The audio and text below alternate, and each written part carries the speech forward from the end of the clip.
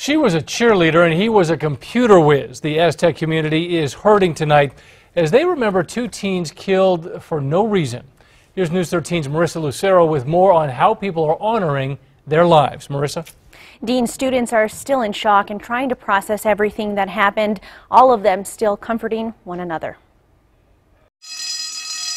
Like any other Thursday morning, I went to school and I sat down. Students at Aztec High School shuffled through the halls to get to class. Right as the bell rang, and we did the pledge. And just minutes into his teacher's instructions, Hunter Medina says everything changed. We heard pop, pop. It's a sound he can't shake. Shots rang out in the distance. We thought it was somebody banging on the lockers. There wasn't anybody shooting up Aztec High School, you know, not our small little town. Later, Medina learned his friend Paco Fernandez was the shooter's first victim. He went to the bathroom and he never came back.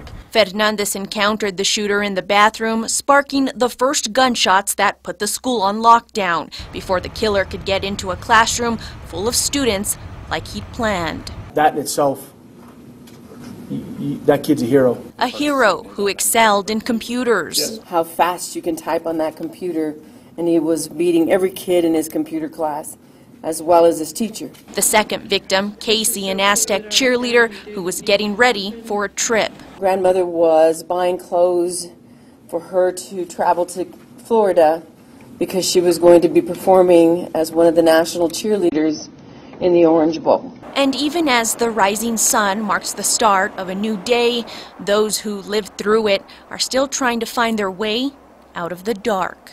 People were hysterical, like it was frightening, like staring death in the eye, you know what I mean? Like nobody wants to go through that. High schooler shouldn't have to go through that.